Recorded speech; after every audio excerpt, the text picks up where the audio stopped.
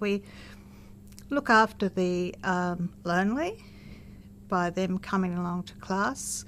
We using, if you don't use it, you lose it philosophy, and to extend yourself for as long as you can in the community and be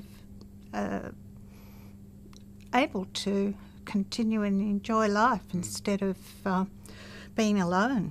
In our U3A there's nearly 1,700 members, one of the largest in Victoria, if not the largest.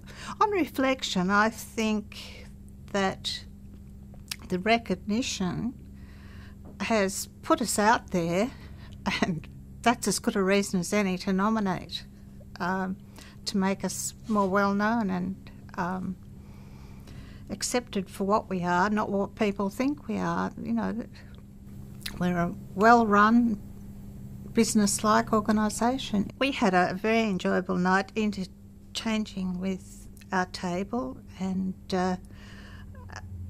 it was a pleasant surprise. It was wonderful.